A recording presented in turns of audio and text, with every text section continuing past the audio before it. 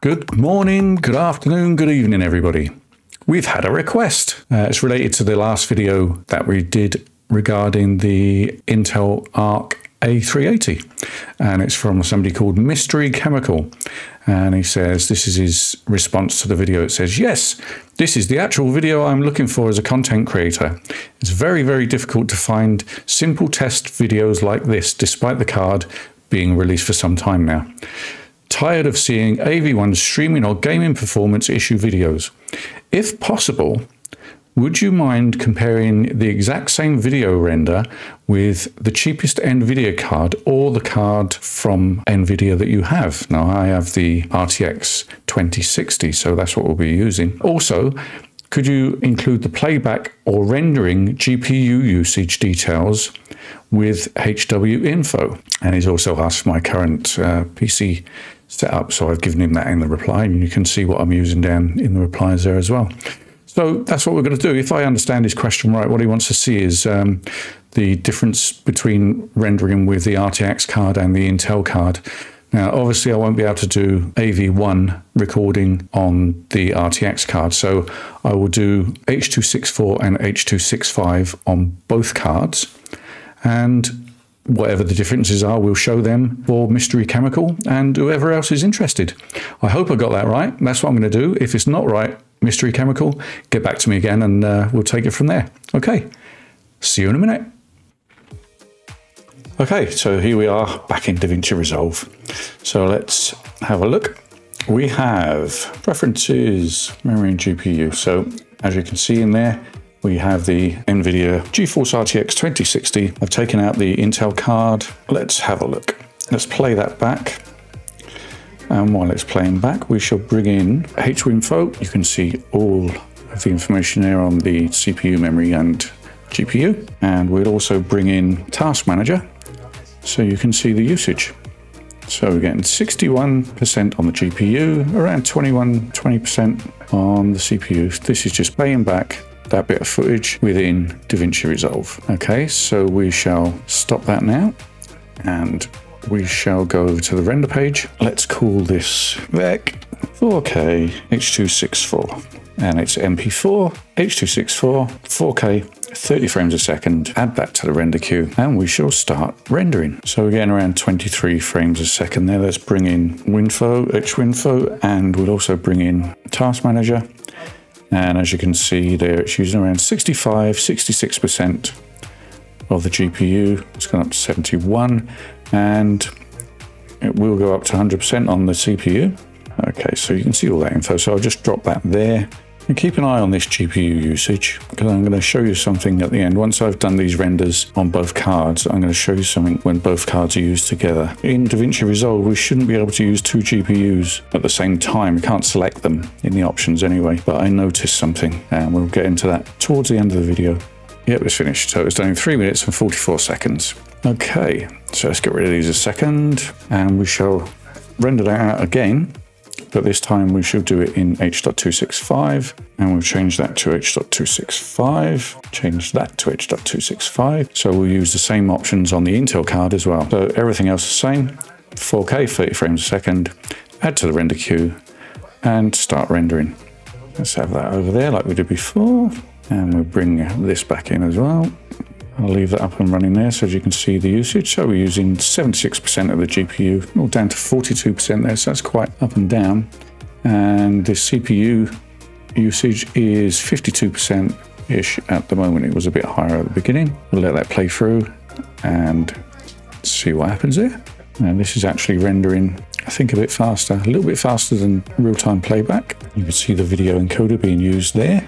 Okay, coming up to 99%.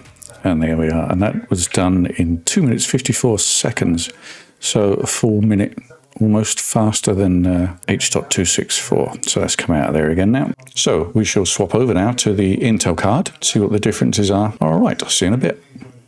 Okay, so I've taken out the GeForce RTX and I put the Intel card back in. So let's pop back into DaVinci Resolve. And here we are. I've swapped the cards, so we now have the Intel card in the machine. And there it is there, and we'll just play this back for a second. bring that in and bring this back in as well. There we are. So you can see that plays back quite well on the Arc card. No issues there. Using 21% of the CPU and 76% of the Arc A380. Yeah, no problems playing that back. Playing back at 30 frames a second. No issues at all there. We'll just take these back out. And we shall stop that. And we should go to the, well, we were in the render page playing that back, so that's quite good. So we'll change this to VEC Arc H264.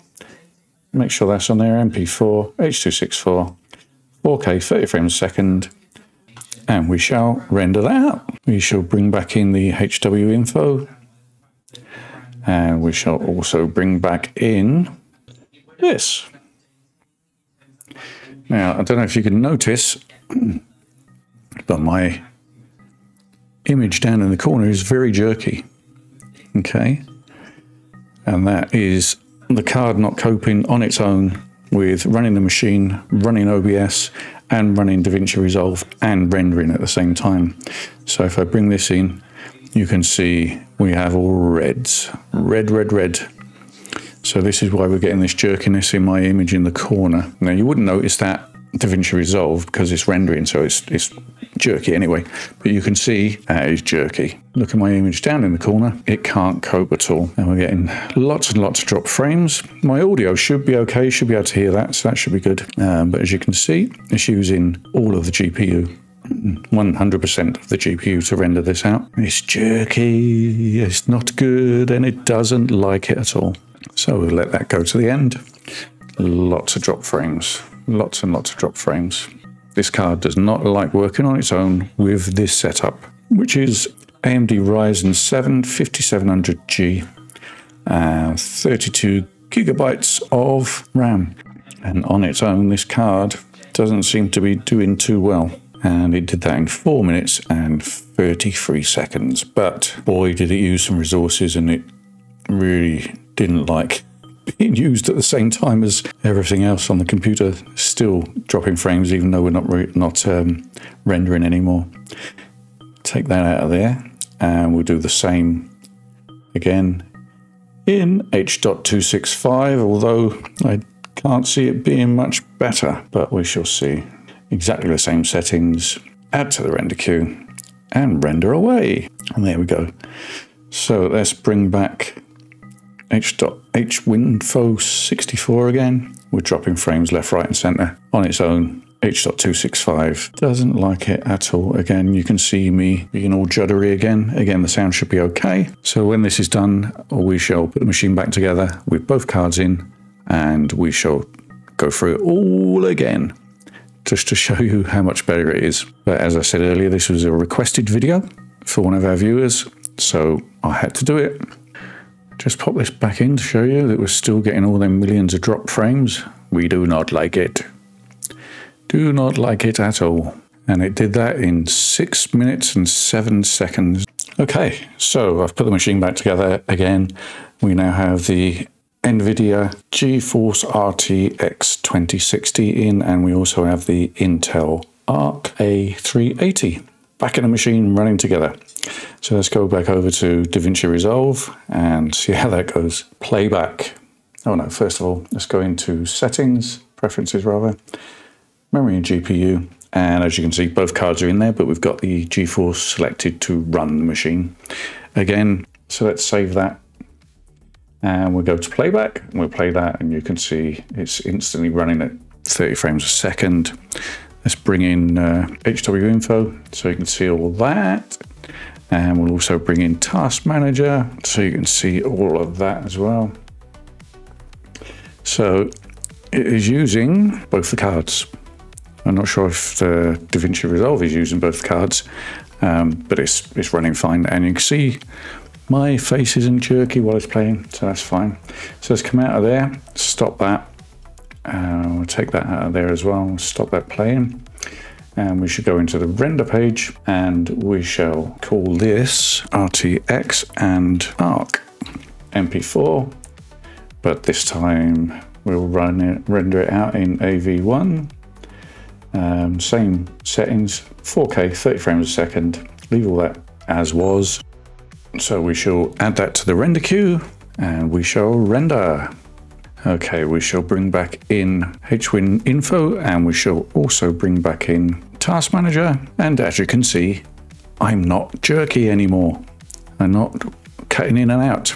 And that's rendering at 30 frames a second, so around playback time. All the info's here for you to see. It is using both GPUs. Now, 95% of the Intel card is being used because we are using the codec. The Arc is using pretty much all of itself because we're rendering out in AV1, and the NVIDIA, I presume, is running everything else. But as you can see, it's running smoothly and I'm moving smoothly. There's no jerkiness or anything in the video.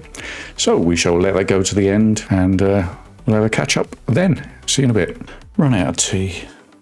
Smooth as a tub of I can't believe it's not butter. Okay, we're at the end of that. And that took 2 minutes and 56 seconds. So that's almost the fastest render. The fastest render was the second one we did, which was H.265. That was 2 minutes and 54. So 2 second difference in AV1 and no issues with playback, rendering, recording using OBS and running the machine. So both GPUs together, it's a winner. So no problems at all there for both of the cards together. No problems running the machine, running OBS, recording OBS, running DaVinci Resolve and rendering in DaVinci Resolve right into the disks. No issues whatsoever. So 2 cards together, winner. So as I said in the beginning, this was a requested video from one of our viewers. His name is Mystery Chemicals. So I hope that gave you the information you needed. If it didn't, give me a shout and I'll do it all again. Okay, see you soon. Bye-bye.